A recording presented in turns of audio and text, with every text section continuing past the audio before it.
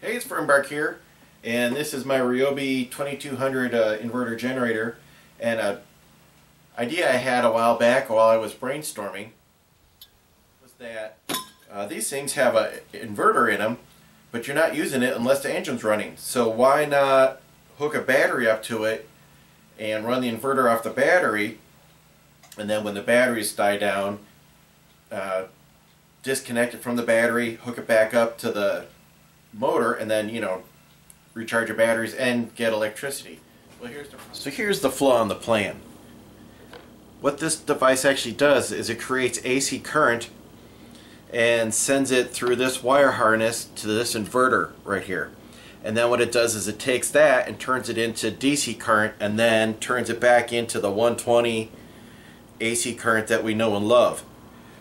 So this kind of explains why these wires are so thin, because they're probably high voltage, low amperage, and then it gets massaged through this device back out into the business world.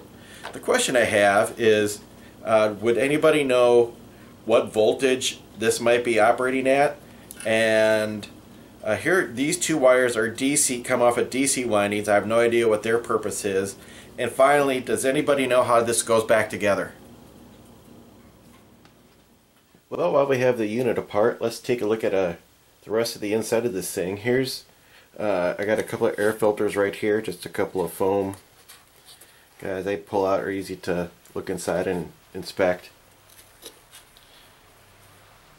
One thing that's kind of interesting is it's hard to see with the case over the top, but this is where your dipstick is, and just like my Briggs & Stratton generator, there's a little bit of a lip right here. I'm trying to show it without getting my finger in the way. And then right underneath here, see if I can get the camera in here. It's right here where you can put the oil in and drain it out. There's a little bit of a plastic thing. It's actually a tube or a chute that goes all the way to the bottom. So when you're draining the oil out, it's going to catch into this little area and not spill all over the place. So you could easily just put a pan right underneath the generator and catch it all without it making a big mess, which is a nice thought that I didn't even know was there. And you would probably never see it unless you take the whole cover off. And then what you have here is a little drain tube going up to the carburetor. So I've had gas pour out of there before, and I wondered what was going on.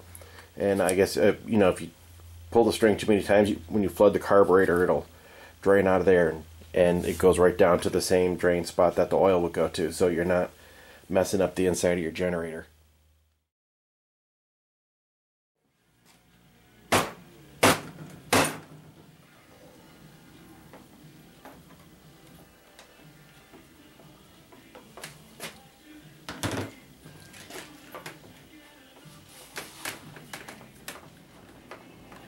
See anything wrong with this setup?